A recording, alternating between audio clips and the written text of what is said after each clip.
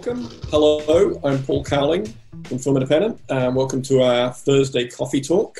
Before we start, a little reminder that May for Film Independent is Members Month. We have a special running right now that if you join Film Independent, you get 2 extra months free. That's 14 months, the price of 12. That applies to all memberships, both new and renewing, and all membership levels as well. So find out more at filmindependent.org. Today we've got 2 good friends of the organization with us, 2 fantastic indie ladies. I'll do my intros. Well, I'll start with the person I invited first, our good friend Lulu Wang, who won Best Feature this year's Film Independent Spirit Awards for her movie The Farewell. Also won Best Supporting Female. And she's also a Bonnie Award nominee this year. Her other film is, of course, Posthumous. With us, Lulu Wang. Hey, Lulu, how are you doing? Hi, good, good. Thanks for having me. How you doing up there? Where are you? In LA, right? I'm in LA, yeah. I'm doing okay, you know, trying to stay sane and trying to stay productive and just keep working. But we're lucky, everyone's safe, and, you know, so we feel pretty grateful. Cool. And when I asked you to do this, you said you'd love to. I asked you, like, who would you like to chat with? And you're like, I know just the person. My good friend Marielle, who won Best First Feature at the Spirit Awards a few years ago for The Diary of a Teenage Girl. She went on to direct Will You Ever Forgive Me? And last year's A Beautiful Day in the Neighborhood.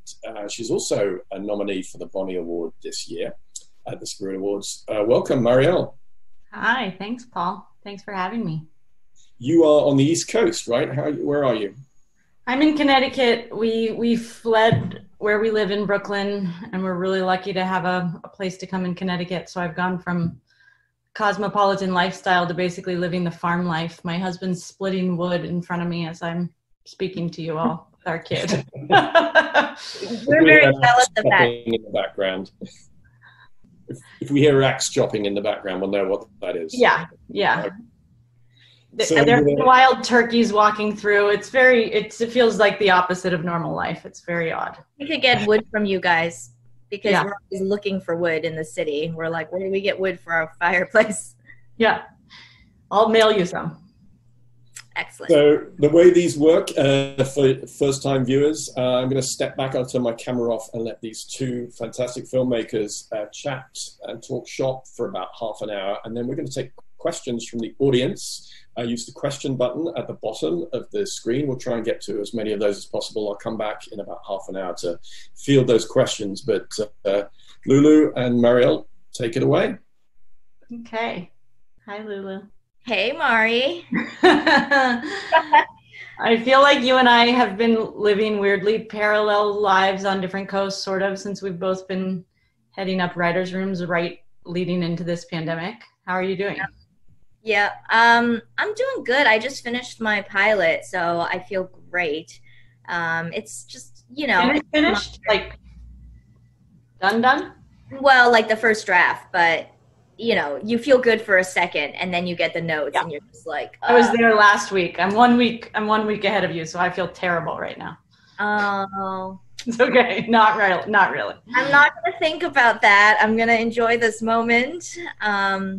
Yeah, but you know, at least like, are you still running a room, or are you completely? No, so we did like a little mini room. I'm leading this writers' room with the project that I'm doing with This American Life and my company through Big Beach, and so we did like a 4-week writers' room, and then went off to each write our script. So I'm in the phase now of like, I finished my pilot a week ago.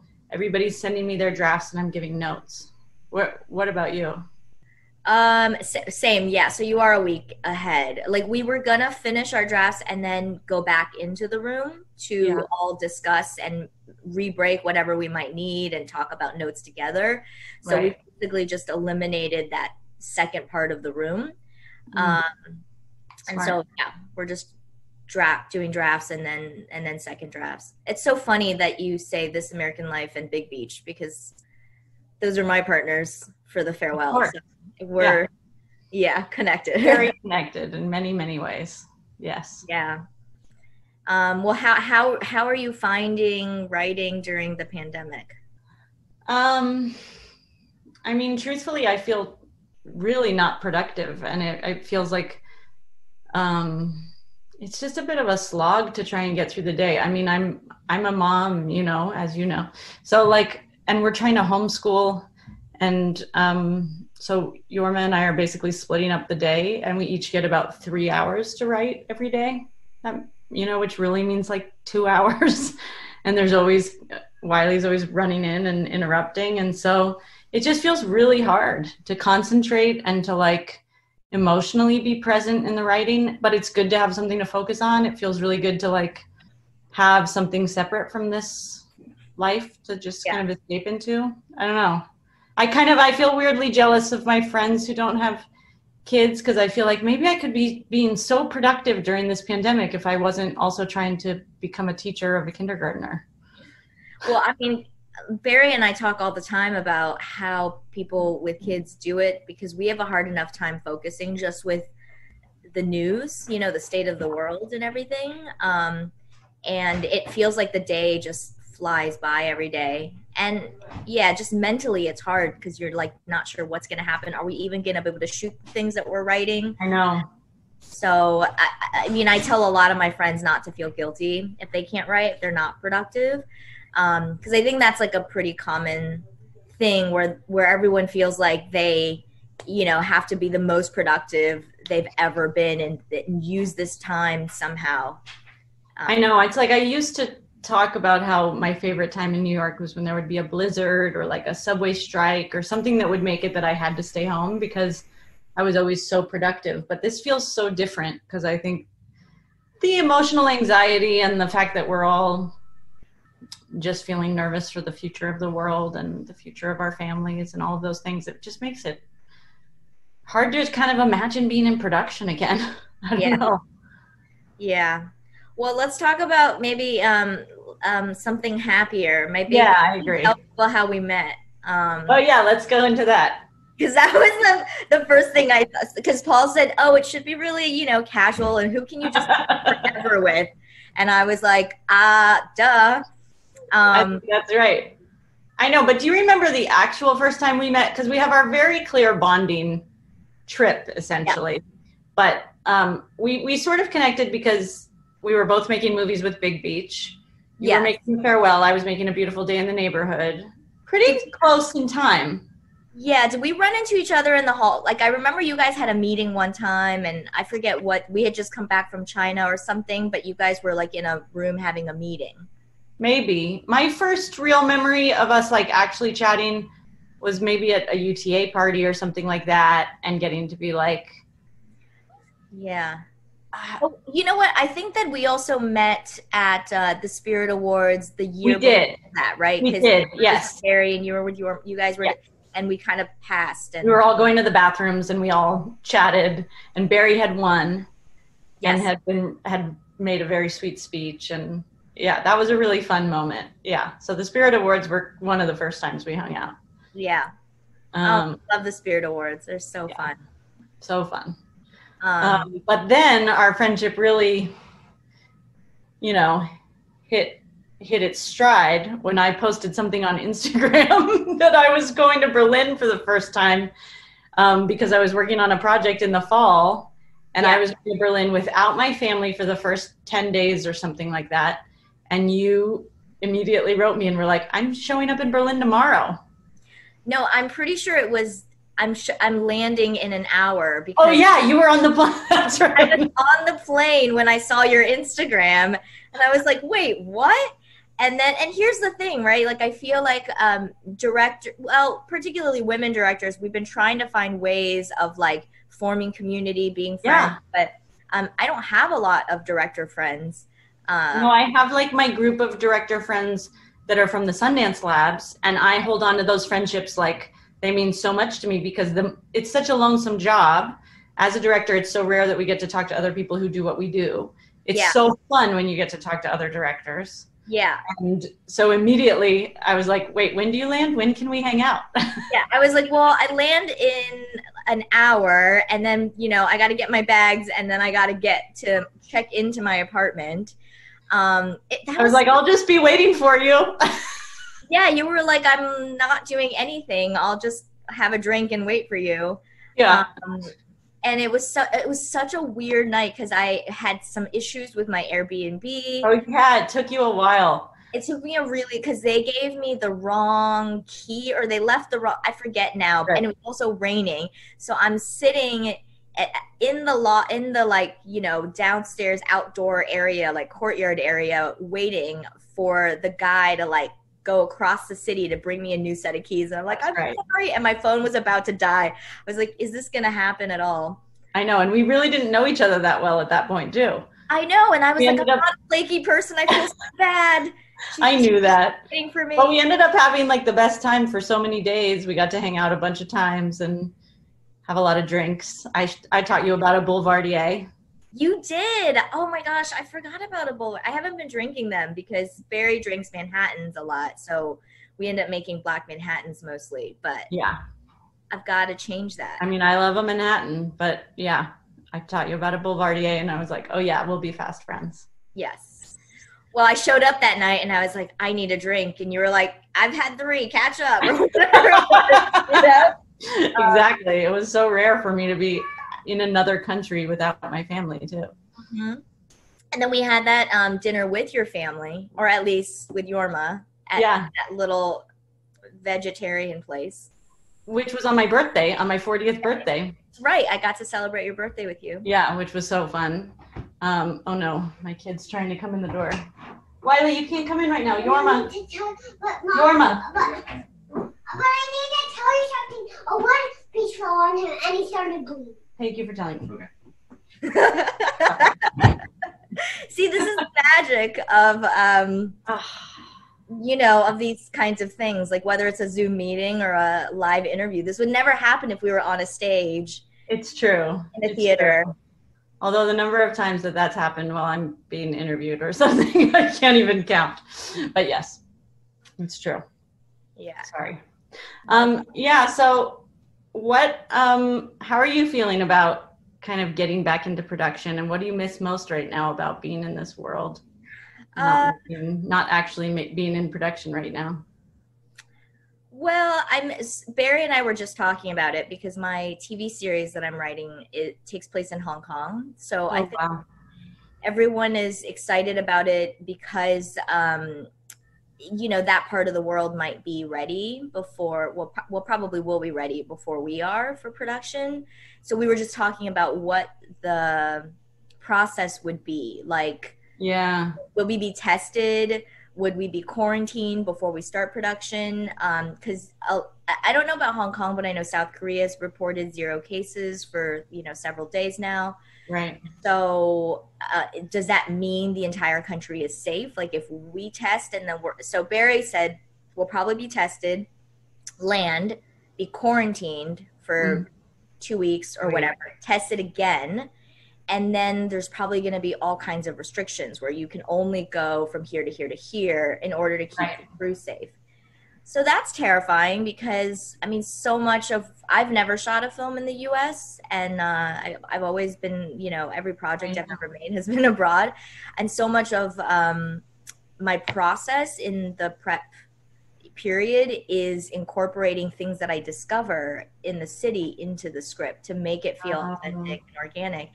And so it's like, if you can only go to these designated places, if you can't just stumble around the city. Interesting. Yeah. How do you really feel the life of that place? Yeah. So. Yeah. I know it's hard to imagine production because production is so, it's such a big operation with so many people and it feels like everybody's so close and kind of you're spending so much time together. It's hard to picture how this is all going to work. And I miss that. Like I miss the feeling of being, you know, I mean, I talk about filmmaking so much as such a lonesome undertaking with the exception of production, which feels like suddenly you have, you prep for so long and it feels so lonely, especially before you're in official prep. It feels like you're writing and you're alone with your thoughts. And then all of a sudden you have like 200 best friends who are all there to make the movie with you. Yeah. And it feels so collaborative and it feels so great. At least it's my favorite part of the whole filmmaking process. Yeah, me too. I love it. I know. And then you go into post, and post feels once again lonely. I mean, it's fun, but it feels like writing a lot. It's like just living with you and your editor so much of the time. And so it's like I'm in post on one small project right now. I'm writing on another project. Those were the very isolated times anyway, but it's hard to picture what that middle period will be like. Yeah, I mean, especially with a TV series, because it's interesting because I feel like Barry and I are also like kind of synced the way you and I are. Like I'm one step behind him. He just, he worked with A24, I worked with A24, and then he just wrapped his show with Amazon, Underground Railroad, and he's now in post. And now I'm writing and gonna go into production with a show with Amazon.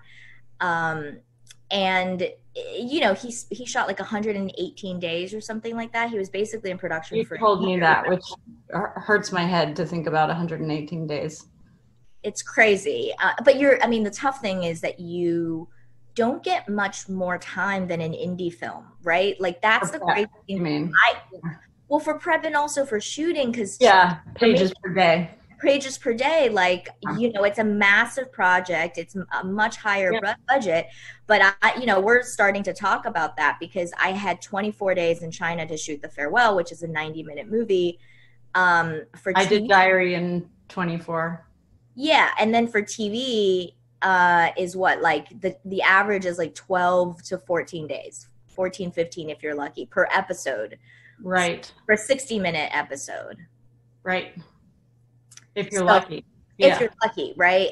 I mean, but that's an hour. I mean, you do them, like the number of pages is like an independent film. But anyways, 118 days for a whole year with 2 hiatuses built in or whatever. You're spending your whole year with this crew. They're your family. Yeah. And suddenly, and they got cut off 3 days before they finished, but then they came back. Because of coronavirus, they got cut off 3 days before? So they were. Oh my God, I can't imagine going 118 days and being so close to being done and it being called. And then not having a wrap party, not having of like, it's so. But he's so lucky. I mean, being, having something in the can right now is just such gold. Yeah, and especially when it's like 11 episodes. I mean, the number of people I know who have been in production that got called off or they were in prep, people who were prepping movies and they were like 4 weeks into prep, 4 weeks out from filming and just everything paused. That's such a hard place to be, whereas it's such a great place to be if you're editing right now, because we can edit from home. We can do color correction from home. We can sound mix from home. We can do all of these post things. Yeah. I mean, that's why I'm grateful for the writing too, because even though it is lonely, like it's what gets me through the day when I can finish an episode, when I can think about, the excitement of going into production one day, whenever that is. And I just keep thinking, like, if it takes longer than expected, then I'll write the feature. I'll write another feature. I'll write, because I think for me, I don't know how you feel about this, but the hardest thing is finding the time to write, because you're like going, you're in production, you edit, you're on the award circuit, and then everyone's like, what are you making next? And you're like, oh, I got to write for 3 years or however long it takes now to even find the next thing. And so no, I agree.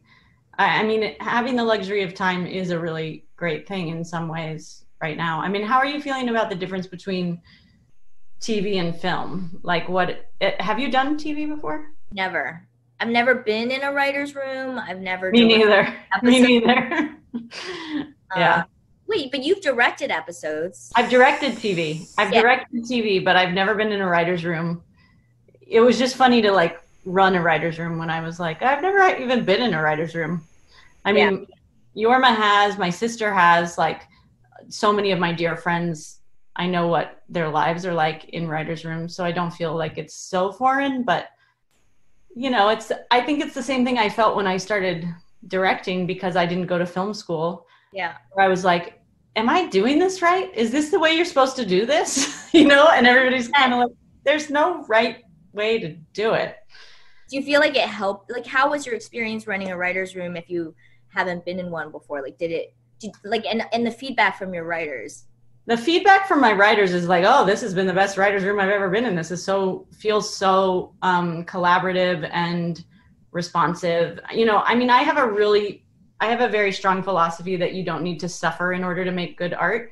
Mm. So really early on, you know, like and it's also part of my whole thing where I want to do French hours, and I believe in having a life outside of filmmaking. So I leave prep at 5, I leave the edit at 5 or 5:30 so I can go put my kid to sleep.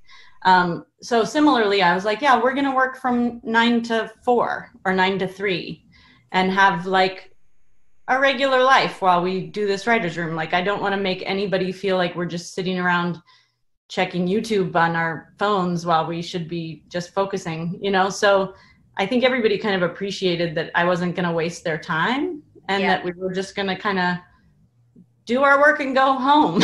I don't know, that I didn't, because so much of what I've heard from so many of my friends in terms of complaints about writers' rooms is like, yeah, people trickle in, you spend the first 3 hours messing around, checking the news, and like, then everyone expects you to stay till 11 p.m. and, you know. I know, and my writers were telling me that too, and they were saying, you know, this room feels so like free, and it's like surprising how much work we get done for how many, like the limited number of hours, because we did like 10 to 4, sometimes 10 to 5. We would just stay a little bit longer. We would take a walk after lunch or whatever, and I didn't know that you're supposed to like have official, like today so and so gets to pitch a story, or so and so get like. Me neither. No, I would you just told like, me that. may I pitch it? I was like, what do you mean pitch? Just talk. Like, you have an idea, talk, you know? And they were like, hey, am I?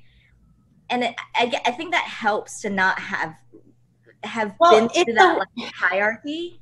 I had no hierarchy. We didn't have a hierarchy. We didn't have like a number 2 in the room, or we didn't have anyone everyone was in the same position. That was part of what I was clear about. You know, I've worked with a writing partner before, so I was like, I'm just going to treat this like I'm working with a writing partner, like, which is very different than writing alone.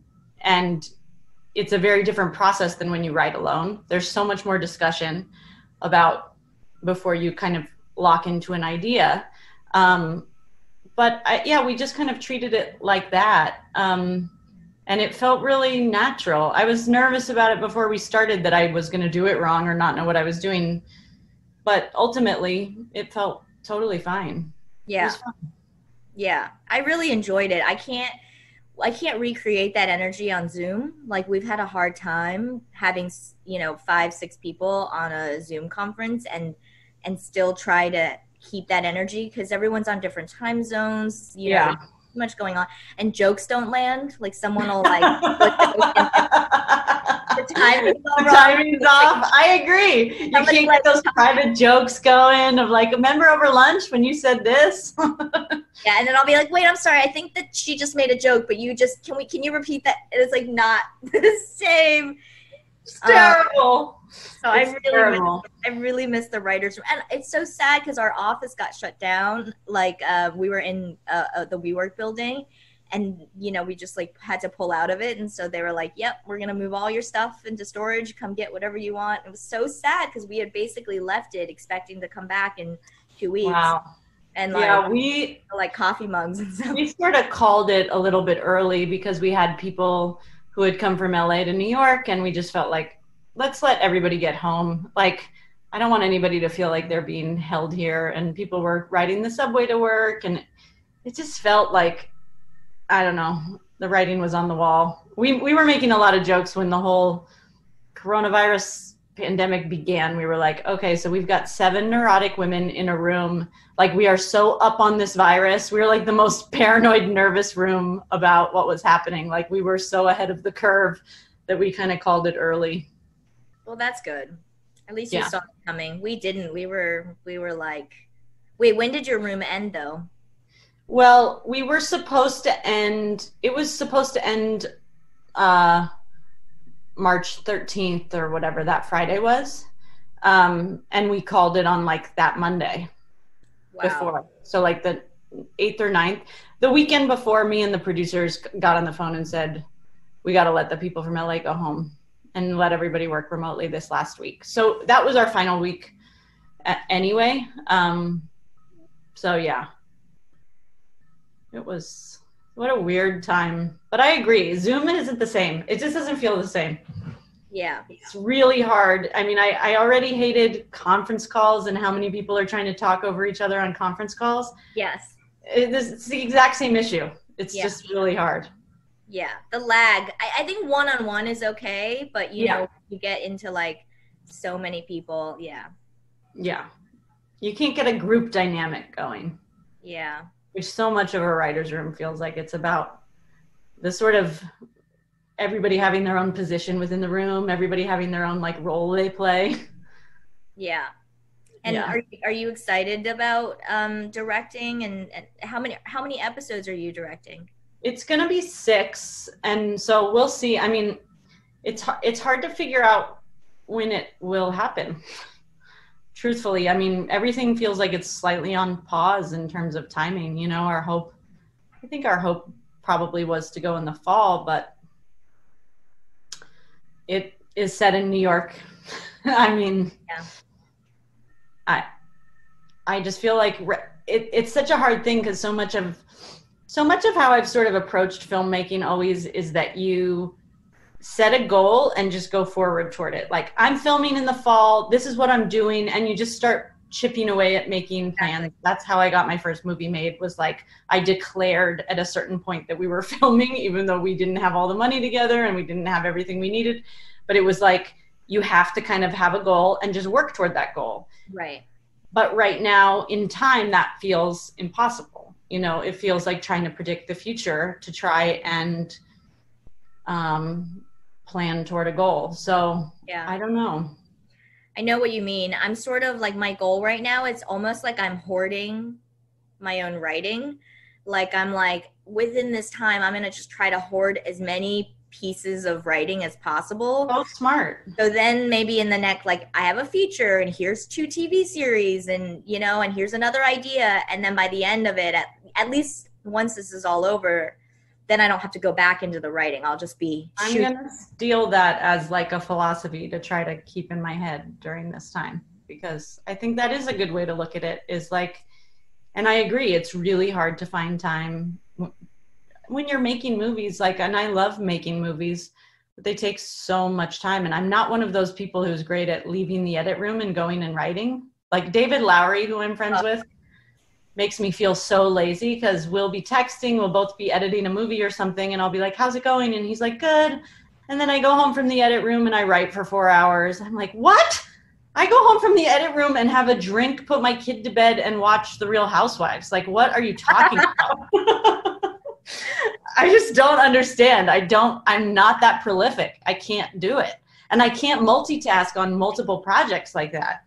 I mean, it was so hard for me to be putting out Can You Ever Forgive Me while I was making A Beautiful Day in the Neighborhood. That was like, it felt like I was cheating on one project with the other one the whole time. And I felt totally like split. It didn't feel good.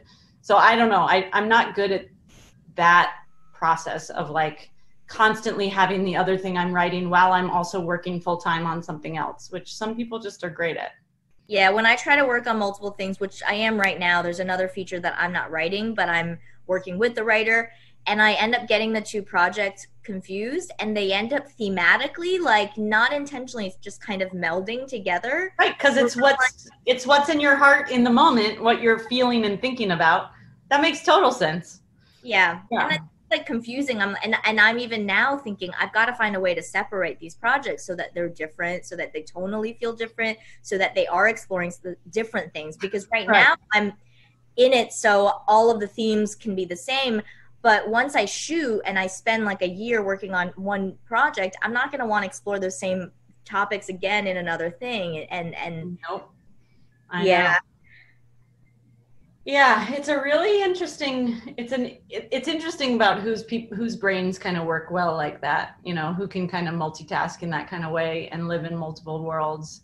Because I'm with you. It's sort of wherever I am, whatever mood I am in, ends up affecting my work so much. Yeah. You know, I thought a lot about how I probably wouldn't have made A Beautiful Day in the Neighborhood if it hadn't been under the Trump presidency. Like, there was something about, I felt like I needed that movie.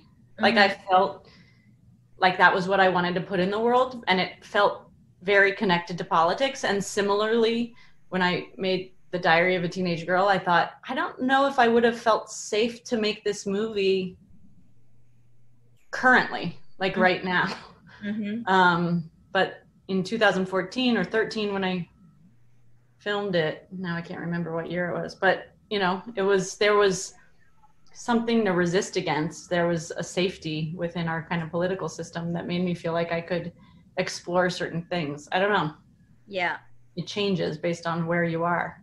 Absolutely. And also where you are in your life, you know, like if you're single, if you're about to have a new baby, if you're, you know, all of the fears and all of the questions in your mind go into the story. How could they not? I mean, what are going to be all of the movies that come out of this time? Like, is it going to be pandemic movies, or is it going to be like some idyllic version of the world? Is it going to be people making movies about like baking bread? I don't know. I mean, I hope, my hope is that they're not too literal. Like, cause I'm excited to see what comes out of, you know, people's creative minds during this period. Yeah. But my hope is that they're not all just pandemic movies, literally about a pandemic, about zombies, about whatever, but that people can really speak in metaphors, you know? No, I do think there's something so grounding about what's happening, where so many of us are feeling like the trappings of everyday life and the distractions of everyday life are being stripped away from us, and we are kind of being brought to our knees in some way to deal with things in a more simple way. I think it's also a really challenging time for people with mental health issues, and it's a time when people are not having those distractions is a tricky thing as well. Yeah. But I am curious what it will do kind of for the collective conversation that we're having in terms of film and TV, of like, what will be this era? How will this era of filmmaking be defined? Yeah. I mean, and it's interesting because Barry and I talk all the time about how when we first started as filmmakers, the limitations in many ways, even like I didn't go to film school, but I took a film class, and how limitations can often be so great for creativity. It's like, okay, absolutely, a project where there's no dialogue because you're shooting on Super 8 and you're not going to have sound. And so you try to use that within as part of the conceit of the story that you're telling. And so that's the thing I try to hold on to, is that, you know, whatever the limitations are coming out of this, even if we can't shoot the things we're writing now, can we write something that works within the limitations that we're given? No, in certain ways, the scariest thing to me is the idea of just having enough money to do whatever you want, because you won't be as creative. Right. You really want to be kind of pushing up against having to come up with solutions and compromises that push you further creatively, because I agree, it helps you. Yeah. And I mean, within limits, but but it does help you. Yeah. Hi, Paul. We see you click back. Hi. Hi. Back. Have we reached our 30-minute limit? I told you, Mari and I can talk forever. I know. I feel like we're just having a private conversation. Have we actually talked shop enough? Yeah, no, I can leave you alone if you want for another 2 hours. Then we have about 25 minutes or so of questions. Before we get to questions, Mari, I just want to say I think your daughter will make a great director. Yes, Wiley is a director in the making in a way that is problematic for our family. But that's what happens when you have two director parents. Right. I'm going to close this door after I've told you what I need to tell you. Yes, we tried to take a birthday picture for a friend yesterday, and Wiley decided to stop the whole thing, had a new concept. We had to sit on the couch in a certain way and do a headstand, and like would not let us take the picture the way we wanted to take the picture. So we have a lot of questions. People can submit questions using the Q&A button at the bottom of the screen there. Ada, I'm sorry if I'm mispronouncing that, firstly says thank you so much for being incredibly vulnerable and honest. There are some pandemic related questions. I'll try and group them together. Lisa Lehman, our good friend Lisa. Hi, Lisa. I would love to know what production safety protocols you're hearing and what we could look for in terms of guidelines. Will drafts be released?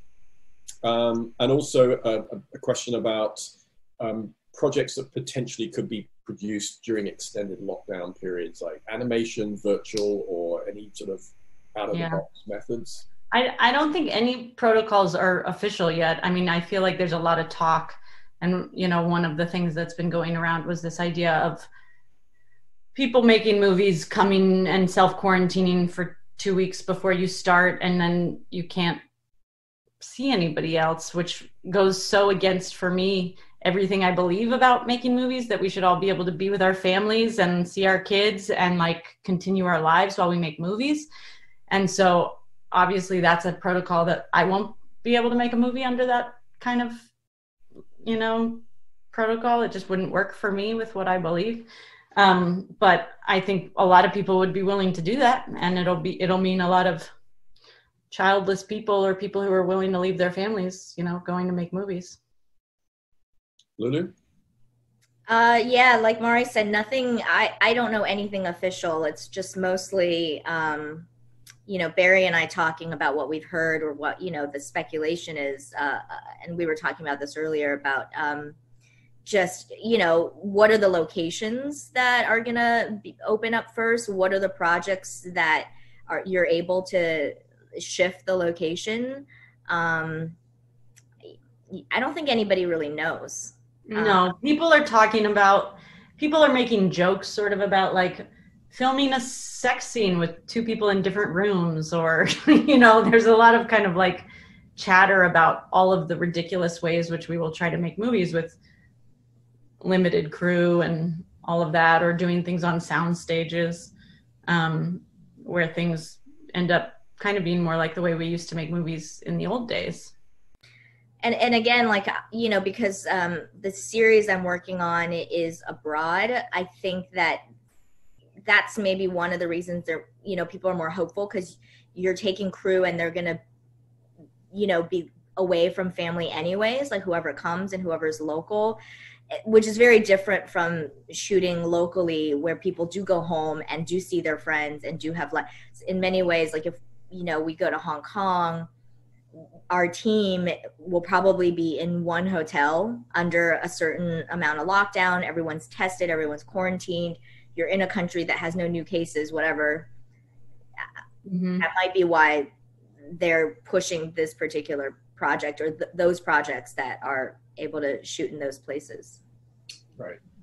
Shalako asks, how do you think new filmmakers will enter the industry under current circumstances? Would Quibi-like projects be a strategy worth pursuing?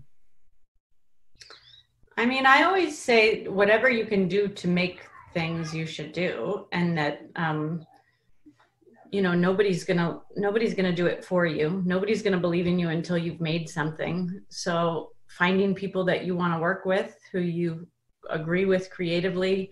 I mean, my biggest jealousy about not going to film school was really that I didn't get a community of people who I wanted to work with. Yeah.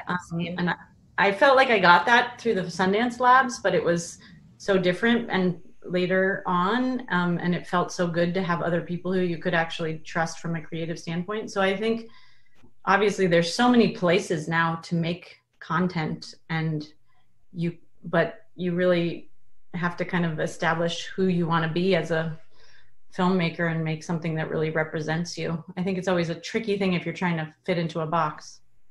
You know what's interesting, I just thought of, and I haven't thought of before, is because we're all thinking about, you know, the films that are coming out this year, the festivals that are shut down, so those films are not able to be released. But let's say that things get back up next year and you have Sundance and South by and Tribeca and all these festivals.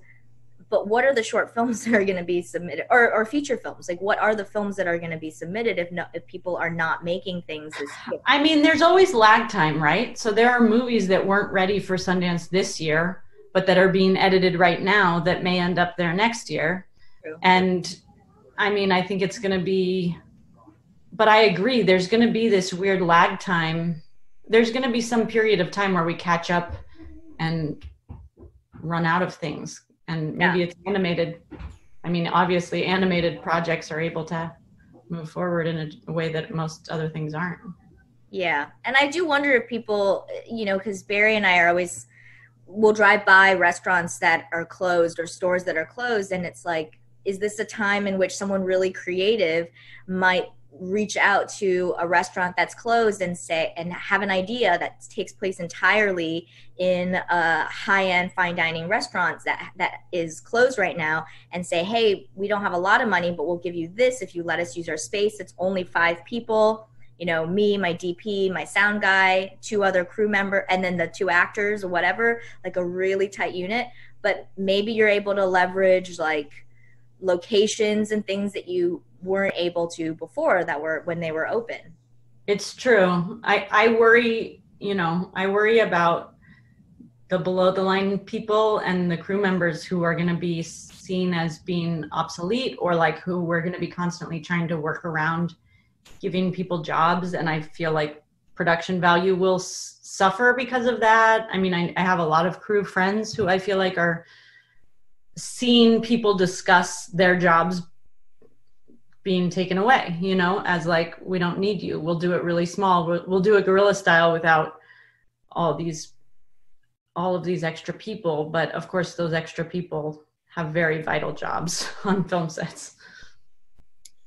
We have quite a few questions about first features, getting first features off the ground. Brittany asked you both about the process of getting them off the ground, and any things that you did that helped sort of set up those features. Jeremy asked you, Lulu, specifically about the process for getting Posthumous off the ground. And there's another question here from Kamisha, I hope I'm pronouncing that right, about getting the financing for your first features. You want to hit it first, or me, Lulu? Well, I had a very unusual first feature experience, so it's not one that I would say that is typical for most filmmakers. I started working with a friend who I didn't realize was able to really finance a film of that size.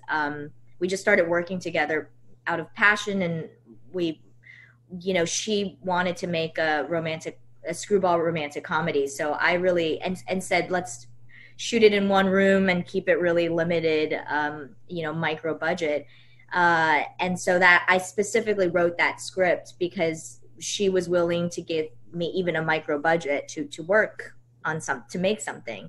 And so I had pitched a couple different things, and then Posthumous ended up being the one that we agreed on.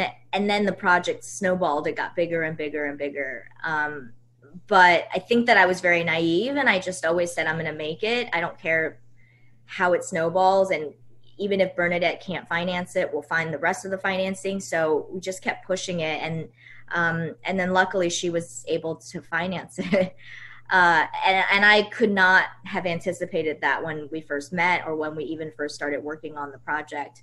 But that said, my first feature wasn't something that I had written just for me and raise the money. And so, the Farewell became a much more personal project, and in many ways a harder project to finance. Like, that was a project where I got a lot of no's, where with Posthumous, it was like I found the financing first. I found someone who was willing to take a shot on me, and I wrote a project to fit that. Mm-hmm. I had sort of the opposite, which was that I was not a director yet, but I had a project that I was passionate about, that I had been writing and working on for years and years and years. And I was trying to figure out how to make it into a movie. And I was so sure I wanted to make it into a movie, but I wasn't even sure that I wanted to be a filmmaker. But it wasn't like I want to make a movie, but for me it was, I want to make this movie, and then maybe I'll never make a movie again. But I was lucky enough to get the advice from Ann Carey, who was a producer who I knew at the time. She basically said, nobody's going to want to make this movie. You should apply to the Sundance Labs, because it would give you some legitimacy if you got in. And I applied to their writers lab and got in, and that kind of changed the trajectory for me. It didn't make it easier to make it, because I think making your first movie is so hard no matter what. And it's so rare for somebody to say, like, I want to take a chance on you, let's make a movie. I mean, mostly I think it's blood, sweat, and tears that make a first movie. And it usually takes, I worked on Diary all told about 10 years. And for me, it was like tiny little steps along the way, more than I could possibly, go through in an answer right now. But like getting a small grant from the Maryland Film Festival that let me make a short film that I got to Kristen Wiig and got her signed on, and used that to go to financiers and got them to sign on for part of the money, and then brought on other people. It was just like over many years chipping away. And at some point saying, we're shooting in the fall, and just deciding and pushing forward and pretending that I knew what I was doing when I didn't. Yeah, and I don't think there's like one way to make a first feature, or what that first feature has to look like nowadays.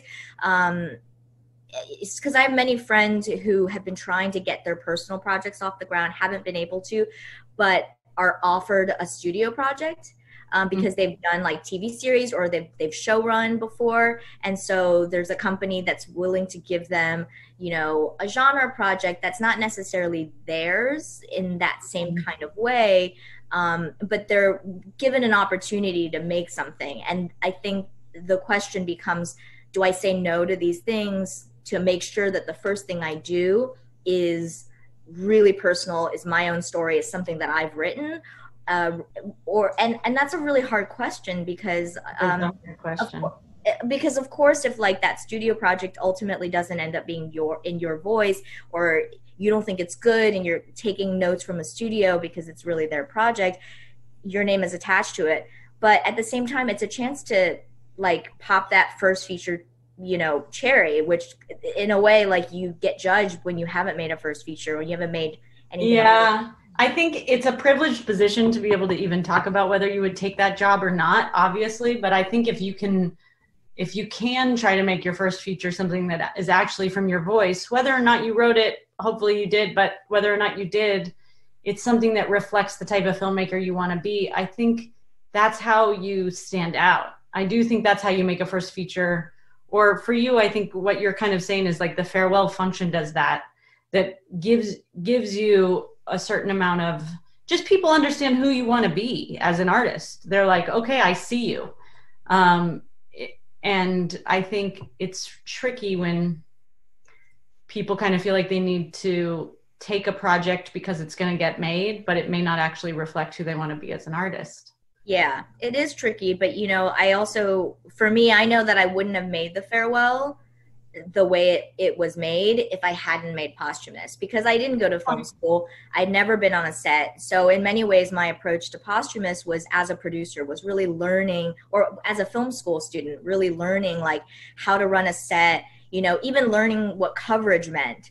And then on The Farewell, I was able to say, you know what? I don't need coverage. Like, I feel very confident that this shot is going to work in a oneer, and I can just get the master. And I'd rather spend the entire time getting this blocking and right on this master, because that's what I want to use, because it's riskier. Whereas on my first feature, for me anyways, I took less risks just because I really didn't know what I was doing and relied a lot more on my crew. And everybody has different like perspectives. Like, a woman of color, their story might not be getting the financing, the support, if it's a subtitled film, that someone else might. And so just to get them going, just to make something, just to do something, just to keep learning, get on a set, direct something, you might want to say yes to that job. But it's not an easy question. I have a question for you, Mari, about The Diary of a Teenage Girl. I mean, one of the things that you don't do when you make a film, if you want to keep the budget down, is make a period film. And this is set in San Francisco in the 70s. So how did you capture, I think it has a great sense of time and place. How do you capture that when you're constrained by a relatively low budget? I mean, I think that was a real case of what I didn't know not being able to hurt me, because after I made that movie, everybody said that I did all of the things that you're not supposed to do on a really low budget first feature. And I had no idea, because I didn't go to film school. I didn't know that was something to be afraid of. I didn't know doing a movie I think I had 40 locations in that movie too. I didn't kind of follow any of the things I was supposed to follow. I also had voiceover, which everyone was like, oh, you never do voiceover in your first movie. It's death.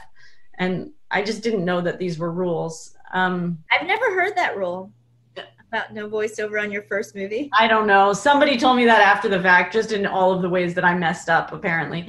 But I guess the thing was for me, because I had worked on that project for so many years, and I think by the time I filmed it, I had written 85 drafts of that script. I knew it so inside and out and knew everything that I needed it to be, that I actually felt like I was able to be really bold with my first filmmaking choices. I didn't know what to be afraid of. So if I wanted to do a scene in an all-in-one shot, I did it because I almost didn't know the things I should not do. You know, there was a freedom in the fact that I had never done it before and didn't understand all of the ways that those things can go wrong. I didn't understand how many ways doing a 1976 movie in San Francisco could go wrong. People also said San Francisco is the hardest city to film a movie in. For me, it was all cheats. It was like a lot of the city hasn't been remodeled, finding locations, shooting into the buildings. We had no money for cars. You know, we put ads on Craigslist saying, do you want your car to be famous? Do you have a car from the 60s and 70s? Do you want to come down? I mean, we paid people $20 out of my pocket to come bring their cars down and be in the movie. We did everything in the most budget way you can possibly imagine, and it was really just scrappy, and it was out of love and everybody kind of coming together. It was also my family and my husband's family were all in the Bay Area. Everybody kind of banded together to try to help us figure out how to make it. But I kind of believe the period piece thing is a myth. Like, I think you can do it. I've now made 3 movies, which technically are period movies. And I just don't think it's something to be afraid of. I think if you have a great costume designer who can really see beyond things and who knows how to, you know, work the thrift stores, you can figure out a way to make, I don't know, that I think there are cheap ways to do period stuff. It just requires creativity. And Yeah, parts of San Francisco still look like they did in the 70s. So much of San Francisco still looks like it does in the 70s. And because I grew up in the Bay Area, I had this really fierce desire to represent San Francisco correctly, because in film, it's a city that has not been represented very well.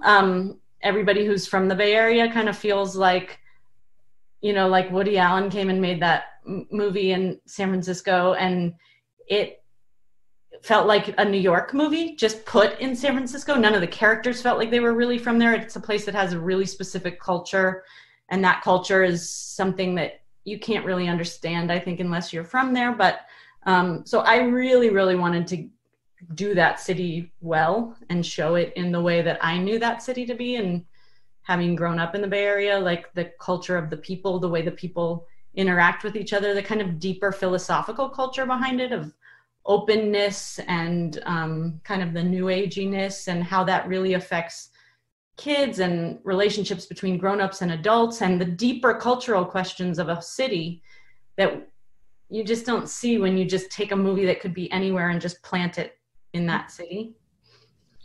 Lulu, sorry, you were going to say something?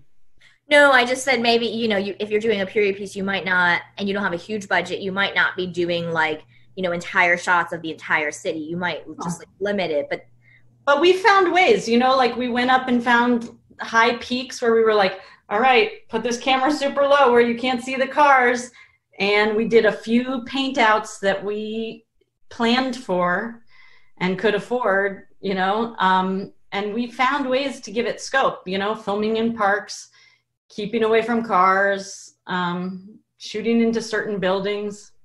We found ways to give it scope, it felt like, you know, but it's creativity and a great DP who can help you to see things in that way. Tyler asks that studios like Marvel are hiring a lot more indie filmmakers to direct their films. Is this something that interests you, or do you want to work on smaller, more personal films?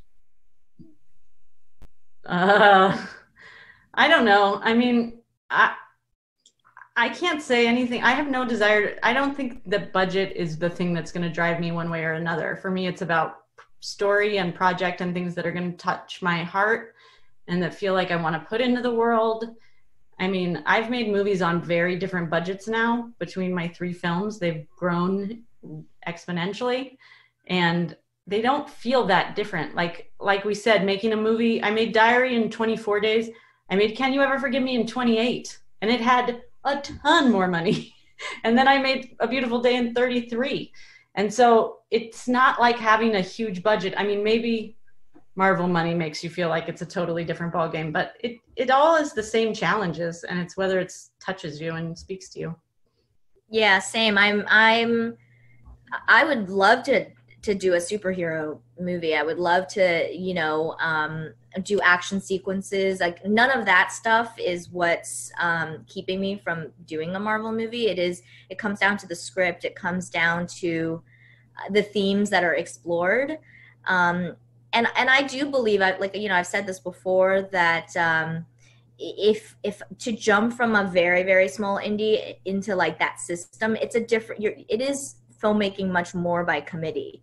And you're, you know, much more, with that kind of budget comes different kinds of pressures and responsibilities and politics to navigate. And for me, it's like, I think the more you establish your voice artistically, the more, just having spoken to friends, the more freedom you might be given by the studio. Whereas if you jump too early, it's, in a way, it almost feels like they're doing you a favor by giving you that job. And that's the situation I don't want to be I in. agree. If I were to do a movie like that, I would need to know I was truly in charge. And being given the amount of creative freedom that I've had in all three of my movies, that really matters to me. And I would never want to feel like I was being told how to make that movie. Yeah. That's my biggest fear, I think, about doing one of those movies. Yeah, because I know people, it can break you, you know, like experiences like that where you don't agree, but you're forced to keep your name on the project, forced to tell a story or explore a theme in a way that doesn't feel true to your values. Or you don't feel trusted. You don't feel like people actually believe that you are the one with the vision behind the project. I think the thing about filmmaking is it really does have to have a clear leader. And as much as I love collaboration, and I feel like filmmaking is such a hugely collaborative art form, and that's part of what I love, and I love bringing out the best in the people I'm working with, my DP and my editor, and everybody getting to feel like they're bringing the best they can to the table, and I'm not telling people what to do, but there still has to be, whose vision are we following? At the end of the day, when this person doesn't agree and this person doesn't agree, we all have different visions of where this is going. Who's telling us what movie we're making? Yeah. It has to come from one person. And when you make a movie like that, I think it can be really hard to be that person, and you often are not given the trust you need. Agree. Kelly says to you, Mary, not a question, but hello from the Bay Area. I'm writing a limited series that takes place in 1978 in Northern California, and I keep getting pushback. I feel more confident now. Oh, good. Yeah, the Bay Area is the best.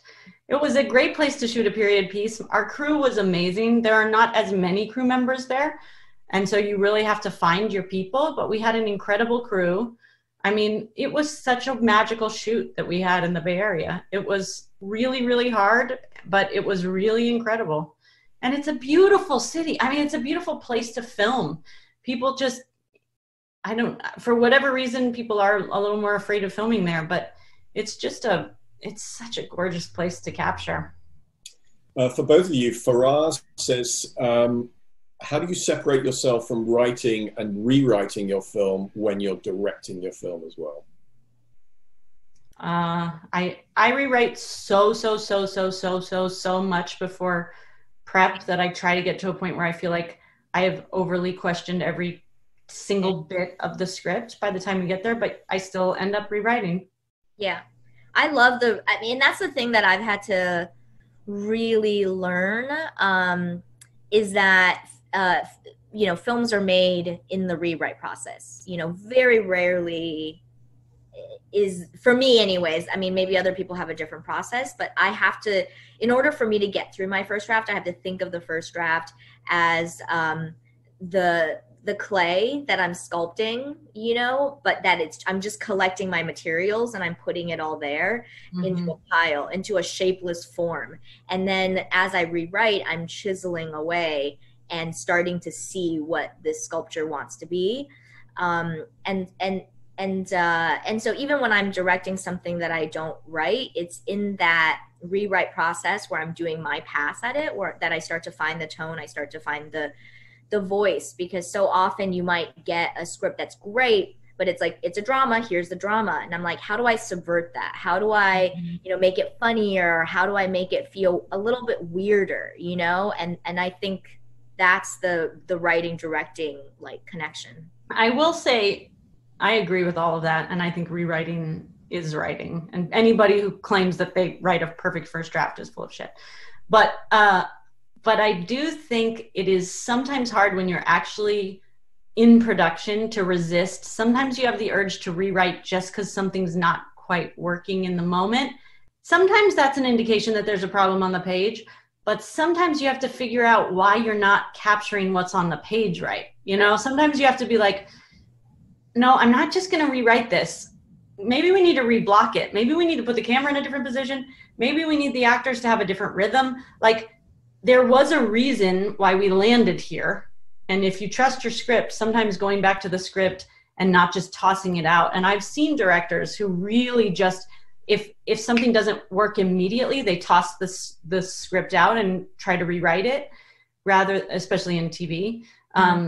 But I think that can be kind of a slippery slope. And sometimes really going back to the script and going, why did we write it this way? What were the things we were trying to convey? What are we missing? I mean, I go through every scene, and just, if I say to myself, if everything goes wrong and I only capture one thing, what's the thing in this scene I have to capture? Like, I have to get this moment where this exchange happens, he changes how he feels about her, or she finds her strength, or whatever, that one emotional turn that has to happen. And you can say, even if that's the only thing I get right, that's the thing we're going to capture.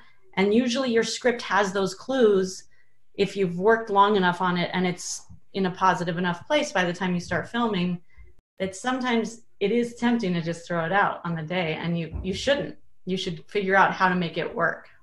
Yeah, and I think that's even I've discovered that the problems that I've had in the script, but I'm like, no, it's fine. Let's just keep pushing. Like, they are still a problem. On stage, they're a problem in post-production. But if you know what, like you were just saying, what that scene is about, not the dialogue, you can fall in love with dialogue, but you have to know, okay, this is a scene that's all about these two people connecting. This is where they fall in love. This is the moment that they fall in love. Yeah. So then when you get to set, you're not just going to toss it out or completely, but you might say, you know what, we don't have the time to shoot all this dialogue, right? Because, whatever the reason is, we're losing light, we're, the day is much shorter. Oh, hi, Wiley. Hi. Thousands of people are watching. But, I think that's where you can, sorry. That's where you can, you can go, I don't need this dialogue. Let's just do this whole scene one shot and get it in the next 15 minutes. And because you always have that pressure. You always have people going like, do we really need this? Can we? Always. Yeah. Can we skip this, or can we just get a short thing instead? And sometimes you can. And sometimes you can say, okay, we could just get this in one look, or we could get this, I just need to see this longing, or I just need to see this wistful look, or I just need to see you guys connect or touch each other, and that would do enough. But if you know what that scene is, then you can do that. Yeah, and that's always the best, because sometimes, a lot of times, it ends up being better, right? Because you're forced to, again, the limitations. And then sometimes I'll get a question where people will be like, this scene is so great and it's just silent, and how did you know to just do it silent? And you're like, it's because we didn't have time, and so it was supposed to be a whole conversation that I cut out, but now it just turned into a hug, but people think that is the way it was planned all along. Right, but you have to know your story so inside and out in order to be able to make those calls on the day. Yeah. Maria had a question about living with having a filmmaker partner and whether they're involved in the rewriting or like feedback. We have in common, Mari. I know, we definitely talk about this. I mean, my husband does such different types of movies than I do, like such big, broad comedies, but he and I very much are involved in each other's work. Probably him more in mine than I am in his. Like, I am sort of guilty of not always understanding or getting the jokes that he wants to tell in his projects. Like when he told me he wanted to write this song called Dick in a Box, I was like, that's really stupid. Like, don't do that. I really don't like that. So I can't really get as involved in his stuff. But he was a producer on Diary and was incredibly supportive in getting that movie made. And so early on, like, he's been very involved in many processes for me, but it's a lot less now that we have a kid, because it feels like he can't be on set with me if I'm filming a movie, because he has to be primary parent and vice versa. So as much as we'd like to be able to, and we watch cuts of each other's things and read scripts and stuff, we can't be quite as involved as we used to be. I also used to kind of, like when they made their first movie, Hot Rod, I was on set most of the time, kind of just giving my thoughts and feedback and like being a supportive person and a presence. And we can't do that as much now that we're parents. Yeah. Alexis, who is online, says he can offer, or she can offer, some referrals for people in the Bay Area. So if there's anyone in the Bay Area that wants support, email education@filmindependent.org. Alexis, if you could do the same, we'll try and connect you. We're pretty much out of time here. Apologies for not getting to all these questions. Our final one for both of you is always, what are you watching? What can you recommend people that is outside of the algorithms, other than Real Housewives? That's all I'm watching, though. If that's what's getting me through this pandemic. Well, Real Housewives, the movie. We're watching a ton. We're watching. I mean, that's the one thing, is we're not involved in each other's work, and haven't been. And right now, even though we're like quarantined together and both working on things, I'd like to have that separation. But the one thing that we do have together is that we watch something together every single night. So it's been a lot of television. We're watching a lot more than normally. We try to watch more films, but we need some just like silly escape or whatever. But we've watched a lot of great television. Like we watched Unorthodox. We're going to start that. I'm excited to watch Unorthodox. Yeah, we watched Never Have I Ever. Mm-hmm. It's amazing. We binged the whole thing in 2 days. It's so good. But we watched Solaris recently. So we're going back and visiting some older films that either Barry loves or that I love that the other person hasn't seen before. That's so fun. I wish we had more time for that. We've started The Crown from the beginning because we've never watched The Crown. I've never seen that. Yeah, it's so delightful. And I mean, there was a whole crazy storyline about when London got shut down because of the horrible fog that was really smog from all of the coal. And everyone's in masks, and it felt a little too much for right now to kind of see people dying in hospitals with masks on. But other than that, it's been good escapism and just beautiful filmmaking and beautiful acting. And it's nice. But because we have a kid, we just don't have the time. I would love to be making our way through film archives and like really getting to enjoy. I've also been watching projects of my friends who are editing projects, who are sending me things, and then I get to give notes on things.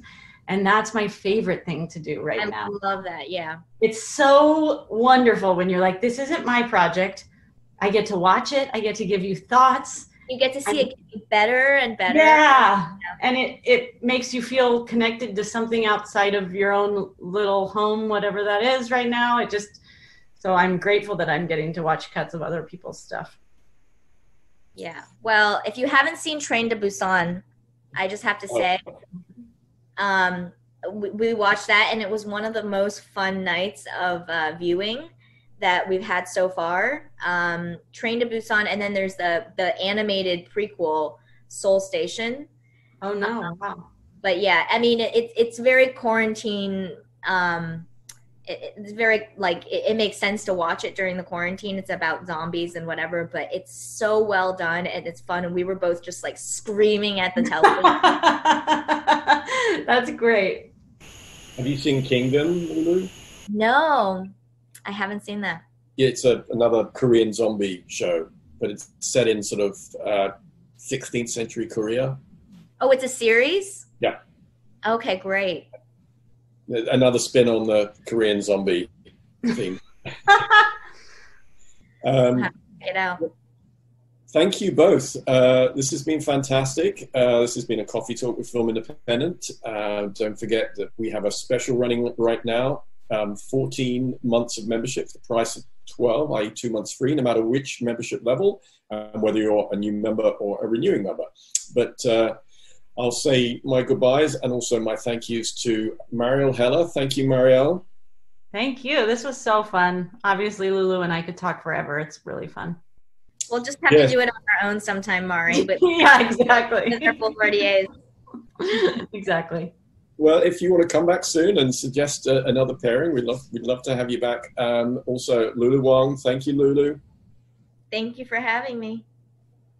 Come back soon. You both stay safe, healthy, and sane, and we'll see you both soon.